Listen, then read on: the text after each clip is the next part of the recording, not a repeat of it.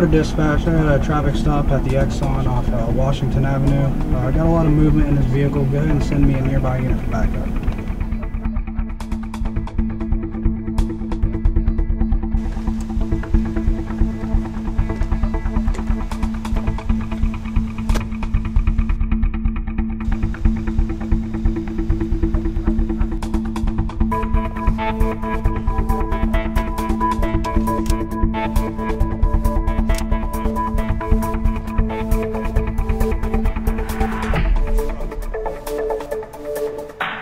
As a law enforcement officer, it's recognized that you frequently face serious and sometimes dangerous situations.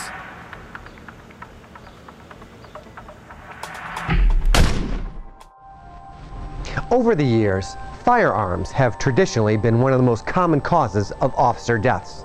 By a ratio of 4 to 1, the handgun stakes its place as enemy number 1. Immediately the gun battle began. The first shot, I thought it hit the van. I saw a spark out of my right eye. Had actually entered a clean through and through on my right arm. At that time, I bring my weapon up and was in the process of pulling the trigger on him when I got hit again, and it entered my chest just below my right side here. The next round hit the edge of the door, tumbled, engaged my body armor. I could feel that. I knew it wasn't hot. Didn't bother me as much. Then I felt a really strong impact right on my rib cage. That was the third round, a direct hit right on the edge of my ribs, which surgeons later told me would have been lethal. Would have cored me, taken out both my lungs and my heart. In the early 1970s, the National Institute of Justice and the Office of Law Enforcement Standards began a joint mission to develop body armor comfortable enough to be worn full-time, yet tough enough to resist the deadly force of bullet impact. The NIJ has earned worldwide respect for its body armor testing and approval process. Their reputation for high-quality standards has resulted in widespread use of body armor by law enforcement officers and is credited with saving more than 3,000 officers' lives. The NIJ has truly set the standard and forced manufacturers to build better body armor. They took a look at armor conditioning across the country. They looked at the profiles of the officers that were wearing them, and they came out with an entirely new standard to address what officers in the field saw as issues, and they did a fantastic job doing it. Those standards ensure that body armor manufacturers, that the vests that they're producing meet the standards and provide the maximum protection.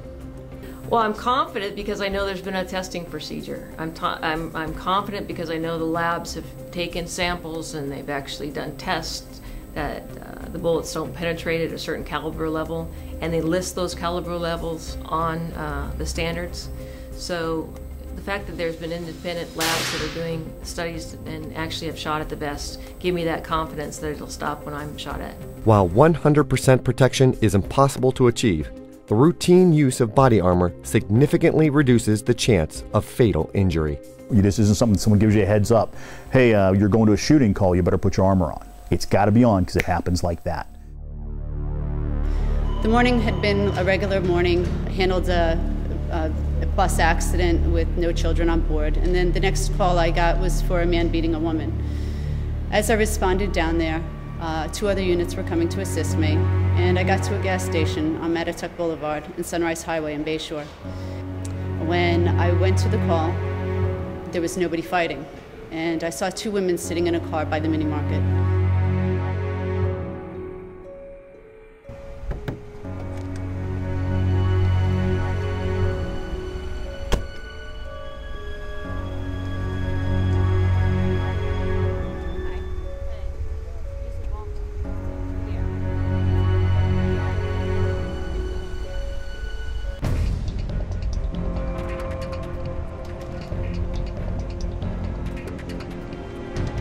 I went to approach them, and a man came around a corner.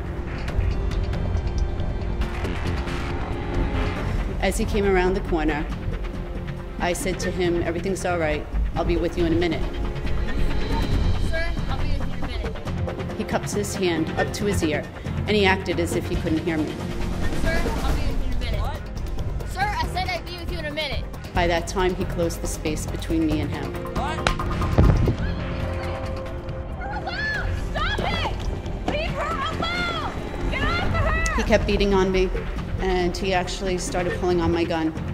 I realized that if my gun came out of its holster, that I was in a fight for my life. My keepers on my belt gave, and the gun was now in my stomach. I tried to retain the weapon, and with that, the holster gave. He stood over me. He said to me, "I'm going to kill you," and he pulled the trigger.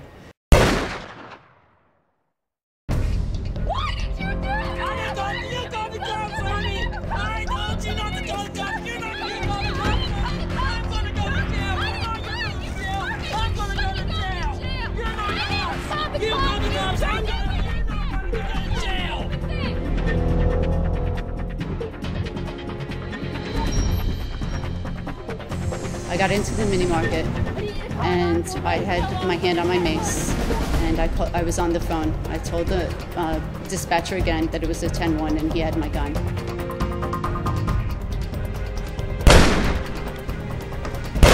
I went behind the counter, I was told, and I covered over the woman. I remember thinking to myself, kill me first. If anybody's going to die today, it's going to be from my weapon. I need to be the first. There was a barrage of gunfire, and then it went silent. I was transported to the hospital where the doctor would look for the bullet underneath my skin, and I told him, look in the vest, in the back of the car that transported me, and sure enough, there was the bullet. When a firearm discharges, its projectile quickly goes supersonic. When it hits an unprotected torso, life-threatening injuries are certain. However, when the projectile strikes a torso protected by body armor, their survivability rate greatly increases, as much as 14 times, according to an FBI study. The big difference between myself and the guy I was engaged with that night, he had training. He had the same gun I had, he had the same weight round that I had, he had a Corbon, I had a Federal. He was closer and got the drop on me. I had armor, he didn't. I'm here, he's not. Without this, I know the likelihood is far greater that you don't survive that critical incident. The key to body armor lies in its web of strong interwoven fibers, which reduce the impact of the bullet by absorbing and dispersing its energy. The bullet flattens as it meets resistance from the fiber layers, which absorb the force, stop the momentum, and prevent penetration. To be NIJ compliant, armor must demonstrate bullet resistance without excessive blunt force trauma. There is no bulletproof body armor, only levels of bullet resistance. Choosing the right armor for the right job is crucial. The most widely used is concealable. Concealable armor is relatively comfortable. It's lightweight, non-restrictive, and available in a variety of designs. It typically protects against small caliber handguns. Tactical armor may consist of somewhat flexible material containing strong interwoven fabrics reinforced with steel, ceramic, or plastic to maintain some flexibility. Or else it can be composed of molded ballistic material, making it the most restrictive to body movement and difficult to conceal. Tactical armor is only used for short periods against higher threat levels, including rifle ammunition. It is vitally important to know if it offers single or multi-hit protection. I can't say it enough that I would recommend that everybody wear at least some type of armor. Even if you feel it's uncomfortable, you don't like it because you're hot, you sweat. I've been there, I've done that. I can't recommend enough that you wear. Some officers refuse to wear armor, citing its bulk and added weight. But a little discomfort is a very small price to pay for surviving a potentially lethal encounter. I was assigned on the Seattle Police Department as a patrol officer. And this store, a grocery store in a high crime area, was going to have their insurance canceled because they had been robbed 7 or 8 times. So I walked the beat in that area, and when I came to the store that night, I had my lunchbox, and I would always buy a milk, a little carton of milk to go with my lunch.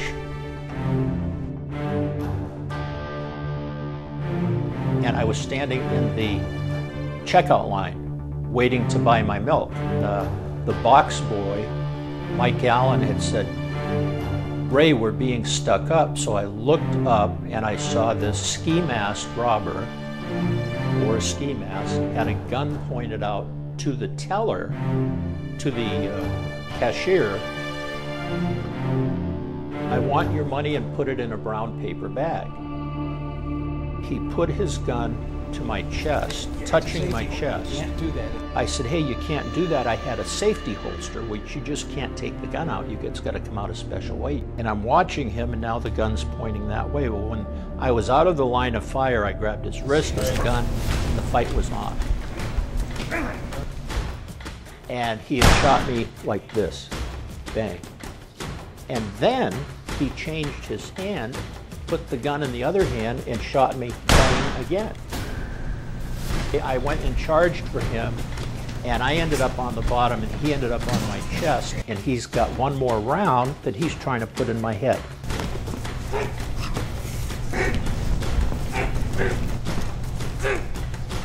I'm losing the battle here, and I decide to move my head. So I move my head, and it shoots me one last time. So the bullet went through, out, and I thought that I was hitting the head and that I was going to die. So I reached up and I grabbed his ski mask, and I pulled the ski mask off, and he turned his head and got up and went running out of the store and escaped. So when I went into the hospital, they put me in the hallway, and all of the gossip started. "Hey, there's a policeman that just got shot, but he's not dead, he's wearing a bulletproof vest." To be effective, body armor must maximize coverage without hindering movement, and it must fit properly. Concealable and tactical vests should be snug, yet comfortable, as major gaps between the vest and body could expose an officer to bullet penetration. Whenever possible, departments should custom fit the armor to the individual officer. Trained personnel from manufacturers can assist with proper fitting for optimal protection. The body armor that I currently have and that was originally issued to me was custom fitted. I was measured and I was fitted for the body armor. It's a completion of my uniform. Just as my belt, my socks, having my weapon, having my radio, if I have it with me, I have a better chance of surviving anything, whether it be a gunshot, knife stabbing, or an accident. Body armor has 4 major areas of coverage: the front, back, sides, and under the arms. Officers should check that these 4 areas achieve proper fit and coverage. Confirm from the standing position that the bottom of the concealable vest is 2 or 3 finger widths above the top of the duty belt. The bottom of the tactical vest should be even with the bottom of the duty belt. The top of each vest should be at the second button of the uniform shirt. Typically, officers leave the shoulder straps attached on concealable and tactical vests, slipping the vest over their heads and onto their shoulders. Once in place, the sides of the vest are secured. The sides are one of the most vulnerable points of the vest, especially if they're not properly fitted. The front armor panel must overlap the back to ensure maximum protection against near-edge shots. If the back panel incorrectly overlaps the front, the bullet could enter between the panels and cause injury. Coverage under the arms should be as high as possible without hindering movement. Female officers need maximum coverage around the bust area on both sides. Comfort for the female officer depends on customization. Some manufacturers design vests with staggered and overlapping darts to create bust cups. This feature requires that stitch lines be tested for flaws. Each time body armor is used, it should be inspected for signs of wear or exposed ballistic material. If this is found, the vest should be returned to the manufacturer for replacement. Never attempt to repair armor yourself. The most important part of your ballistic armor is the actual panel itself. The first things you want to look for is the seam. Inspect the entire seam area to make sure you haven't worked through it, it hasn't worn against your equipment, your duty belt, and created a gap or a tear that would allow moisture or other contaminants into the actual ballistic material. This cover is designed to stay sealed for the 5-year life cycle. If that seal is broken, whether it be through an incident, a scuffle with a bad guy, chasing somebody, an automobile accident, if this panel gets torn, it needs to be replaced. It needs to go back to the manufacturer, and this needs to be inspected and then recovered. Every model of body armor should come with cleaning instructions. Proper cleaning and maintenance is vital to its effectiveness. Departments and agencies should train officers in correct cleaning procedures. Some removable barriers may be machine washed or dried, but panels and inserts should not be. Most armor uses water-repellent fabrics, making hand washing possible. For the panels themselves, a warm solution, just a touch of soap, whether it be hand soap, dishwashing liquid, just a very light touch, one drop, warm, wipe the panel itself down, immediately dry it off with a dry cloth, and let it air dry flat. Never ever put your panels into a washer or dryer. Officers should watch for soap buildup, which can absorb water and reduce the efficiency of certain ballistic-resistant fabrics. For more than 30 years, the National Institute of Justice has remained dedicated to the safety of our nation's law enforcement officers. Through research, testing, and national performance standards programs, the NIJ continues to improve the protection and comfort of today's body armor while paving the way for tomorrow's most advanced armor. The best thing I can say about wearing the vest, the best reason I can give someone that has every excuse under the book not to wear it, is when you're going to be on the unfortunate instance that you wind up like me and you get shot, when you're laying in that hospital bed and you got to tell your 7-year-old why you're there. You don't want to explain to him that, hey, if I was wearing a vest, I may be home with you today. I don't want to have to explain that to him. Had I not been wearing my vest that day, I would not have survived. I know that for a fact. I have a scar over my heart from the incident, and I know that had that vest not been on, I would be dead. There's officers, over 3,000 of them, that can say the same thing. I had my armor on when I needed it.